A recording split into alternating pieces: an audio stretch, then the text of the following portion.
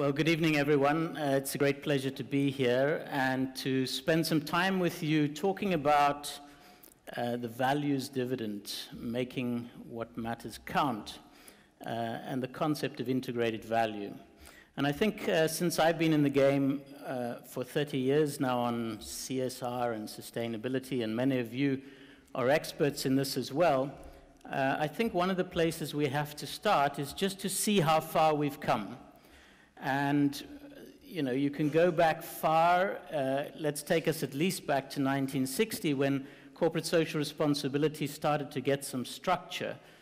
We had Archie Carroll introduce the pyramid of CSR. Also, the shareholder value was starting to really be driven at that point. And then in the 1970s, it was when business ethics started to come onto the agenda.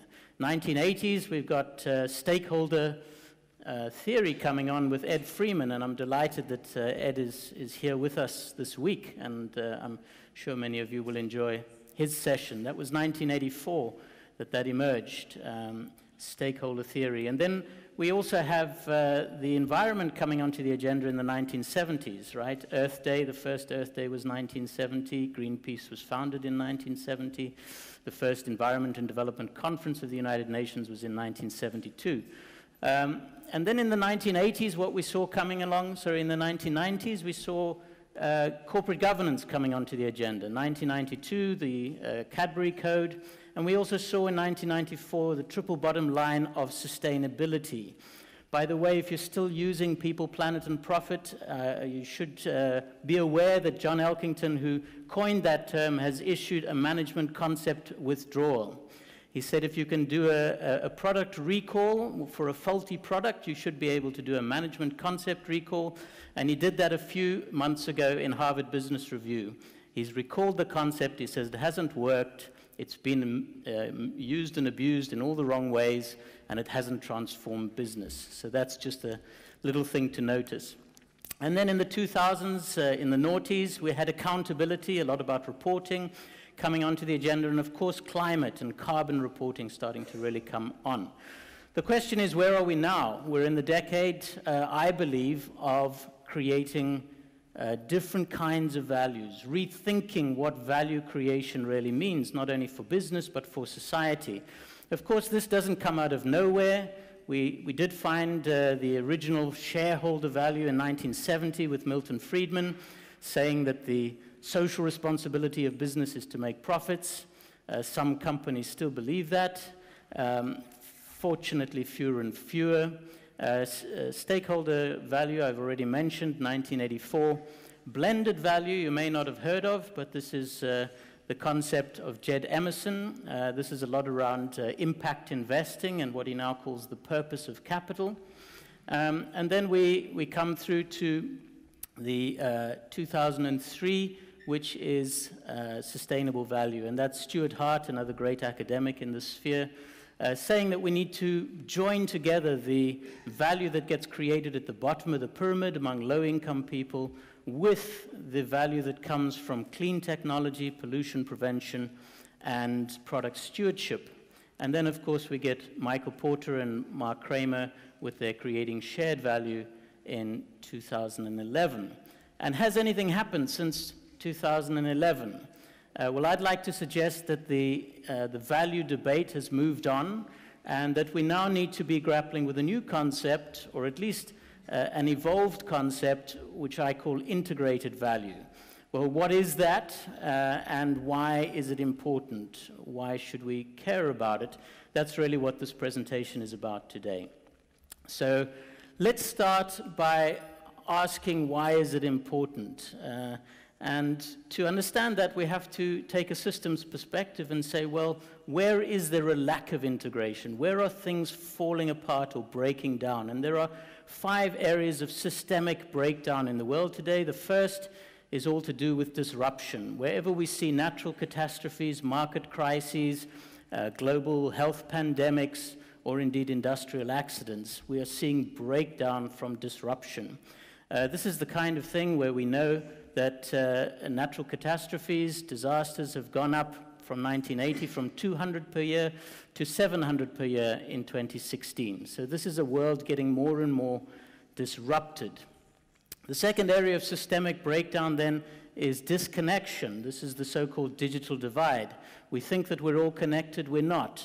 There is still 4 billion people who don't have access to the internet.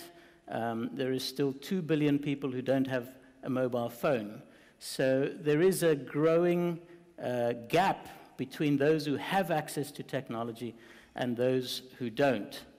The third area then of breakdown that we see in society is the area of disparity. And here again, despite so many hundreds of millions of people coming out of poverty and poverty dropping to less than 10% by 2015, which is great news, inequality still is going up. In fact, since 1960, the gap between the rich and the poor countries has grown 135%. And even if we look within our companies, since 1965, in the US, for example, CEO to worker pay was 20 to 1. Today it's 300 to 1. So how can we expect inequality to be going down?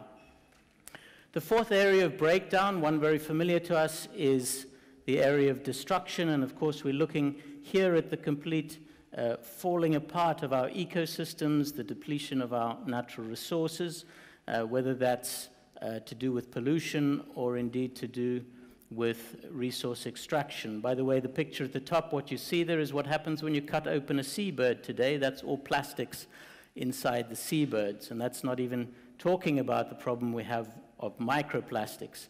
You may know, according to the Living Planet Index, since 1970, we've already lost 2/3 of the vertebrate life on this planet. That's a stunning figure. I mean, if current trends continue, your children or your grandchildren will literally have no biodiversity left. So we have some serious problems here.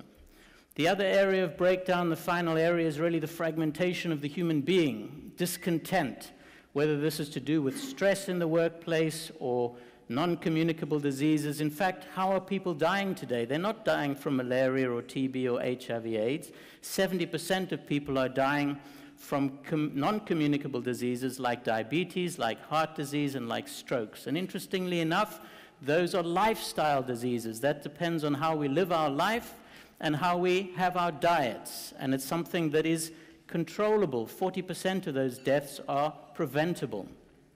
So all of these are systemic breakdowns. The second driver then is that our global responses are diverse but diffuse. Every one of these logos you're seeing here represents a standard that's been developed to respond to these crises, to these areas of breakdown. But imagine if you're a business and all of these codes and standards and eco-labels and everything else is coming at you. How do you deal with that? Yeah, it's a proliferation which is really problematic. There's no integration here. If you were to try and comply with all of these standards, you may as well go out of business, because you'll just be audited from day to night. Yeah, of course, the latest one, the Sustainable Development Goals, I'm not sure whether that actually adds to the integration. Maybe we've found 17 ways to bring it all together, but I'm not sure that this is represented in a very connected way. Some of them are problems, some of them are solutions, and we don't really know the connection between them. The third driver, the reason why we need integrated value, is that our economies remain weapons of mass destruction. Whether you look at it from the perspective of the great acceleration, in terms of how resource consumption or pollution is going up, there are similar charts for social trends, or whether you look at it in terms of the donut economics model, all the red zones that you see there are either ecological boundaries of the planet that we've already exceeded, or social boundaries that we have not yet fulfilled, so people that are still living below the threshold of human well-being.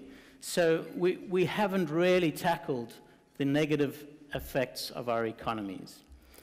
The fourth driver then, and why we need integrated values, because currently our business responses lack systems thinking. Yeah, if we look at most of what we see in business, I've been fortunate enough to travel to 75 countries and work with business on this, and what we see is that it's still superficial. What businesses are tackling are the things that they can easily see and manage, but they're not getting below the surface to the more difficult things like the structural changes we need at an institutional level, at a policy level, even at a mindset and a values level. This is really where things have to change, because it's the whole capitalist system that at the moment is broken. Of course, this results in companies taking a peripheral approach where sustainability or CSR basically sits on the side. It really isn't integrated for most companies. It sits in a PR department, corporate affairs, maybe HR or its own department. But if you really look and is it integrated into finance, is it integrated into marketing and into operations and into supply chain, there are not too many companies that can say that it is. The second area where we're lacking systems thinking is that it still remains linear. This is very clear from the business models of most companies today. They see this as something that they can manage their way out of, the typical ISO plan, do, check, act type of approach. Let's put a management system into place and then we can say we're doing sustainability. But actually we know the trends are getting worse and the problems are big and they're urgent and they need radical change. And that doesn't come from incremental approaches, which is the way that we're doing it at the moment. So we have to change on this as well. Of course, the linear approach is also the way we approach our economy. Most companies have not yet adopted the circular economy.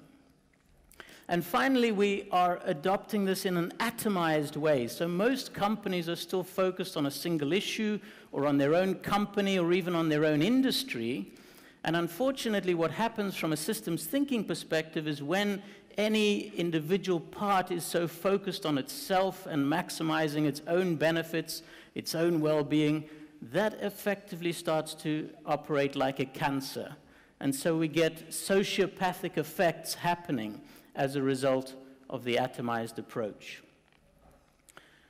So much for drivers. What then about the solution or the approach of integrated value? Well, the first principle really then is that we have to acknowledge that there are these areas of systemic breakdown that we've been talking about, disruption, disconnection, disparity, destruction, and discontent. And if we start from where the system is breaking down, we've got a far better chance of succeeding in coming with solutions. In terms of the second principle, then, we have to look at how integrated value sets systemic goals. If you start from the breakdown, you then say, okay, what's the systemic goal that has to come from disruption? Well, we have to have a goal that's about creating a more secure future. And secure means what? It means lowering the risk, aiding people in recovery from catastrophes. It means ensuring continuity. These are the kinds of goals that we need companies to have. Secondly, if you look at disconnection, what kind of strategic response do you want? Well, of course, you want smart solutions. You want strategic goals that are all about connecting people and things for the good of society. You want to use the big data and the artificial intelligence not just to get rid of jobs, but rather to create positive impacts. If you look then at the response to disparity, well, we want shared strategic goals. We want goals that are all about inclusion, all about equity and fairness, about creating an economy that's more accessible, more diverse, that tackles things like discrimination. And then if you want to tackle the issue of destruction, of course, you want then sustainable goals that are about coming to a circular economy. This is about making sure your products are either bio-based, biodegradable, or indeed are renewable themselves, going to 100% renewable energy, as we're seeing in plastics now, going to 100% bio-based, biodegradable. Also zero waste design. I've just come back from Vancouver speaking at the Zero Waste Conference there, and it's amazing what's possible and what is happening. It's a really exciting time. Being climate positive, so not just saying we're reducing a little bit of carbon, but how do we actually become positive? How do we become so that carbon is productive, so that actually our products are absorbing carbon and we are carbon positive? And then tackling the issue of discontent, we need satisfying strategic goals, which are about well-being and happiness, quality of life, and meaning in our workplace. These are the kinds of goals that will start to really change us. The third principle then is that integrated value innovates systemic solutions. So again, if you track it through, going from disruption to secure solutions, you're then dealing with the resilience economy. And let me bring it alive with a few examples. This is Ushahidi. It's a little startup, a tech company in Africa, in Kenya. And when the earthquake hit Haiti a few years ago, terrible disaster, they couldn't get aid to where it needed to be, partly because they didn't know where people were, they didn't know what they needed, but also because they speak Creole, and very few people in the world can understand Creole, certainly not the aid agencies.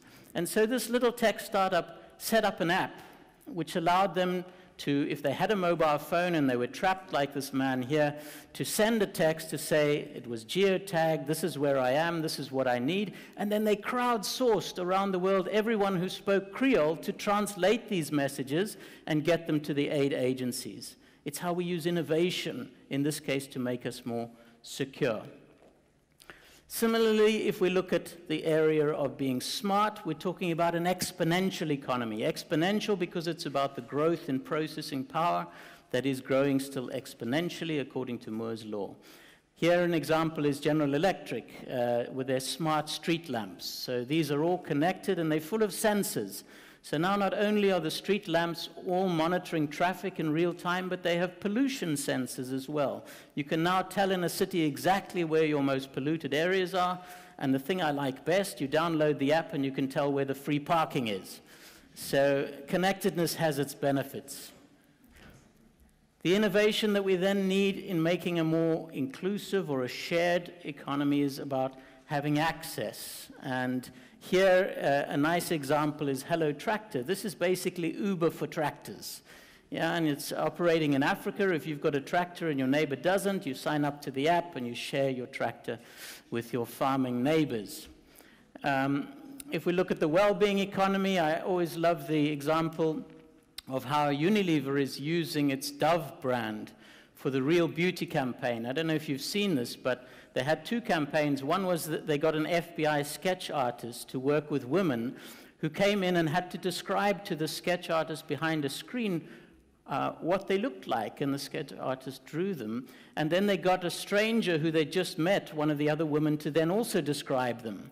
And so you had two portraits of the same person, and guess which one was more beautiful? It was the stranger describing you that was more beautiful. We see ourselves as more ugly than we are. Yeah, we have self-esteem problems. As it says here, you know, most young girls, 72%, are struggling to say they're feeling pressure to feel beautiful. Well, what is that? Is that what it looks like on Instagram, some celebrity? And so really questioning that. The other one they've done is in shopping malls around the world. They had two doors to the shopping malls with a big sign above each door, and on the one door it said average, and the other door it said beautiful. So now you had to choose, if you're going into the shop, am I feeling average today or feeling beautiful? Yeah, and you see mothers dragging their daughters through the beautiful door. Yeah, there was one woman who just stood and looked at it for a few minutes and then she walked away. She couldn't decide. Yeah, so just questioning, what do we mean by beauty? This is very much part of psychological well-being, because today 1 in 10 people suffer from mental illness, yeah, some sort of anxiety or depression, and that number is going up.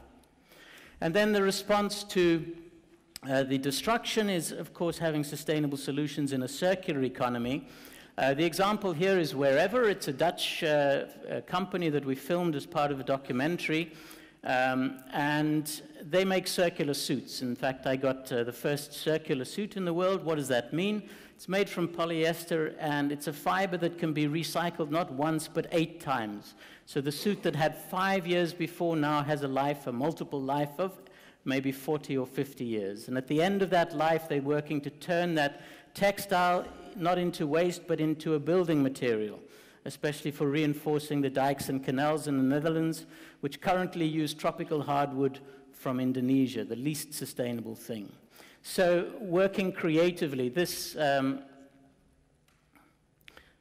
by the way, is the documentary, and just to give you a little pause, I'm going to show you quickly the trailer for it to see how we're working on circular economy.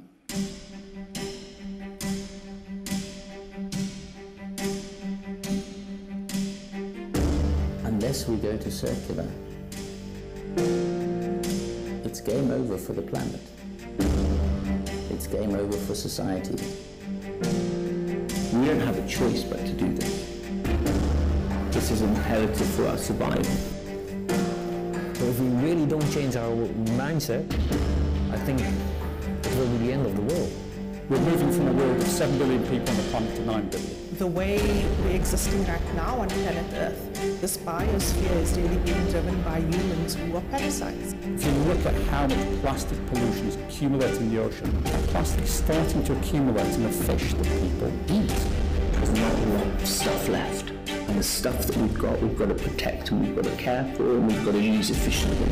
It's not utopia, it's necessity. I am frightened that my generation will be the first generation in the world which will leave my children and grandchildren an earth which they might never be able to fix.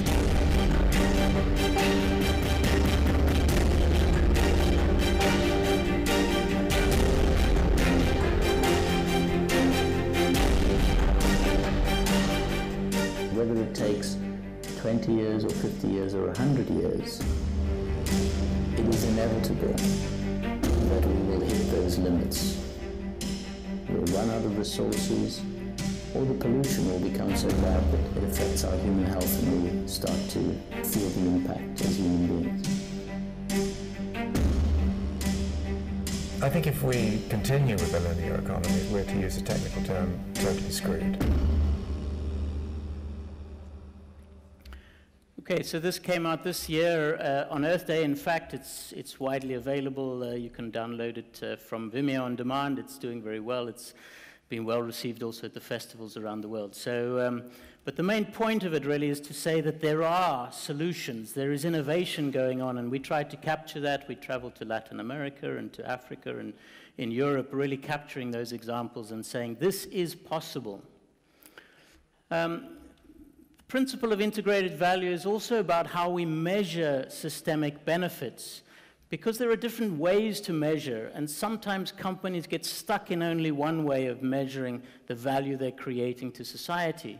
Of course, we get the traditional measures of economic value. This is an example from Samsung of how, of course, they talk about not only the profits that they've made, but how they've distributed that among suppliers, how much taxes they pay, how many jobs they create. All of that is important. That's economic value that's being created and distributed, but it's only one kind of value. We also need the non-financial value that's being created. And here, I'm sad to say, a lot of companies are still stuck with the GRI, with the Global Reporting Initiative, when in fact the standards have moved on. So a far more systemic standard that's based on the boundary conditions of the Earth and the human well-being we're trying to create is the Future Fit benchmark. So if you're not familiar with that, look it up. But that's an important one that really tries to say there are limits, and we need to really respect those also in how we track the impact we're having on society and on the Earth. And then we get externality values, which are also important and which very few companies do. This one is the social value measure, or the value to society measure of BASF. And what it does is measure in financial terms the impact they're having on the economy, but also on society and on the environment.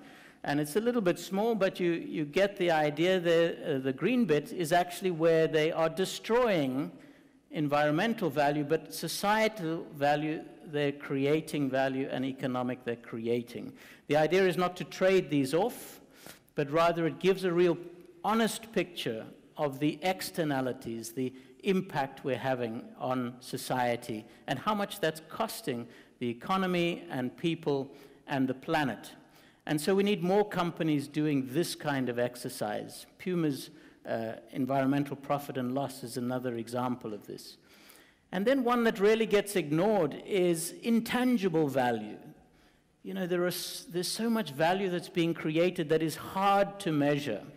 And we don't have traditional KPIs for this.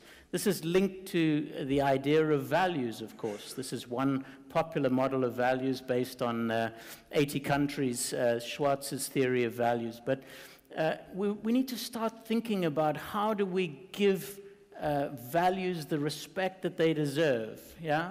I often say that, slavery didn't get banished, didn't get banned because there was a business case for it. Yeah? There was no business case for it. In fact, it was extremely good for business. It was very profitable, slavery. It came from a place of values. Now imagine all the value that's been created to society as a result of us phasing out slavery in the 1800s. Yeah? But how have we tracked that? How have we recognized that? And it's the same for many values. What this actually means is we start to come to a hierarchy of values, which is not very popular as an idea, but it means that some values are actually more important than other values. Because values that are directed only at themselves, that are kind of selfish values, are not the kinds of values that we need. And I'll come to that in a second.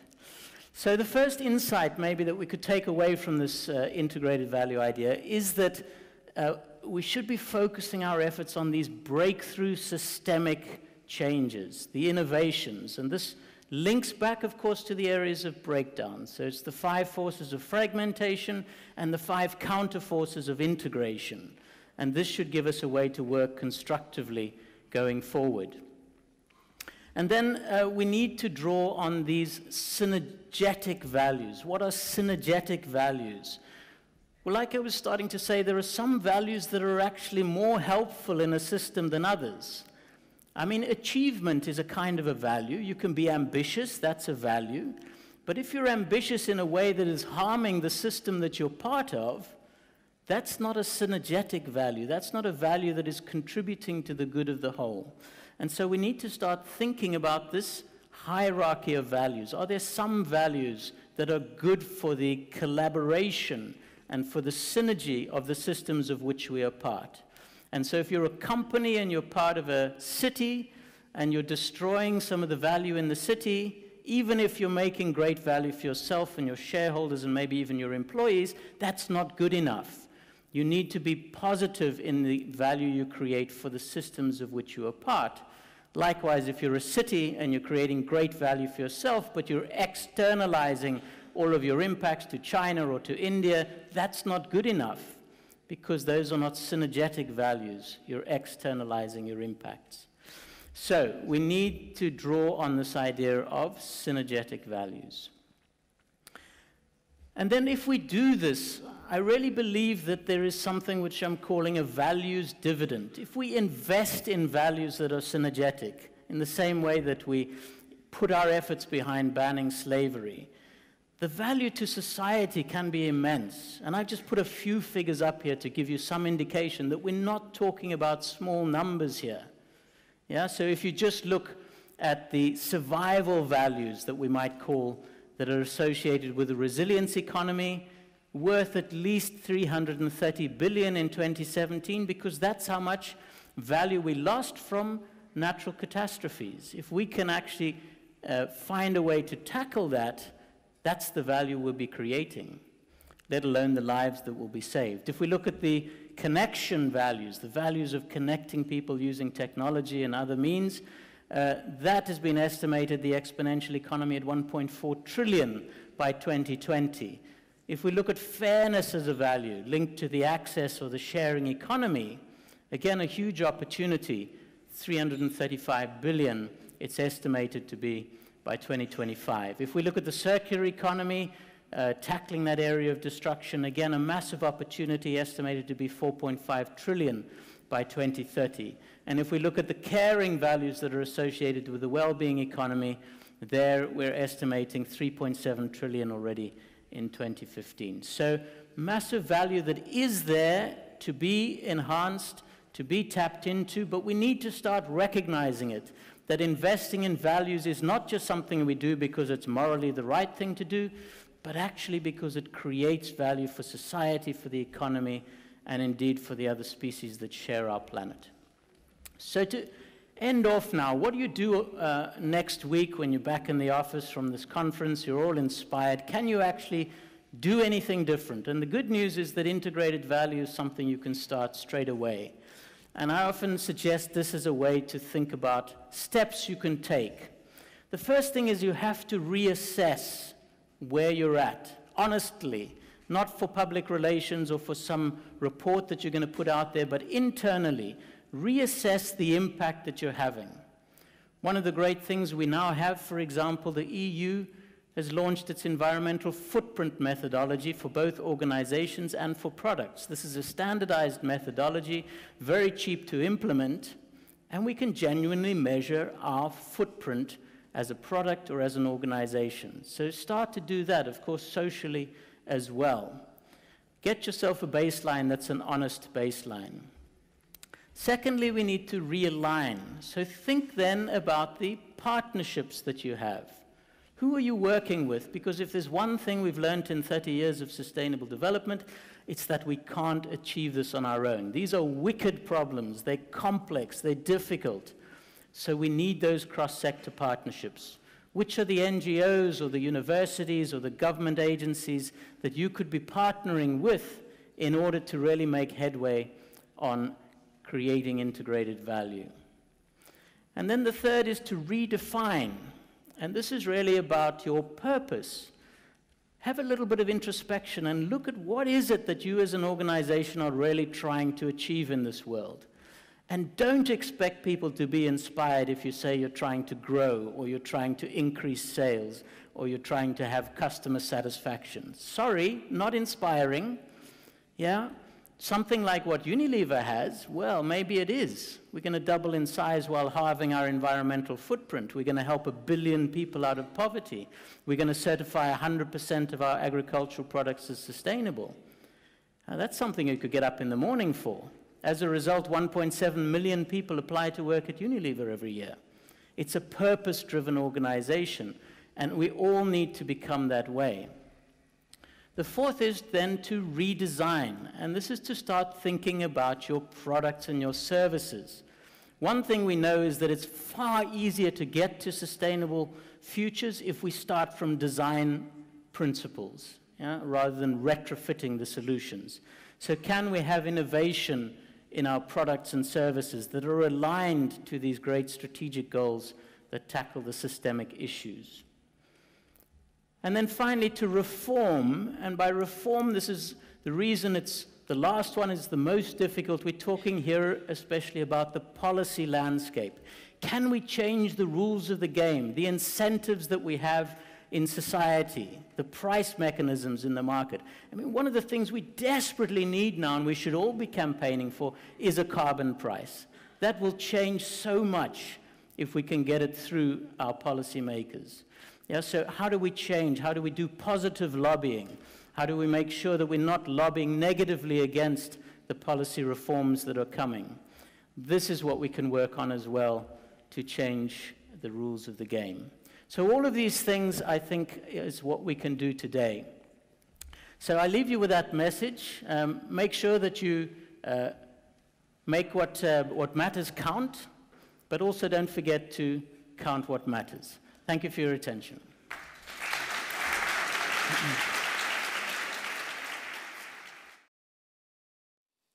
What I mean sustainability, it is a jobs with dignity.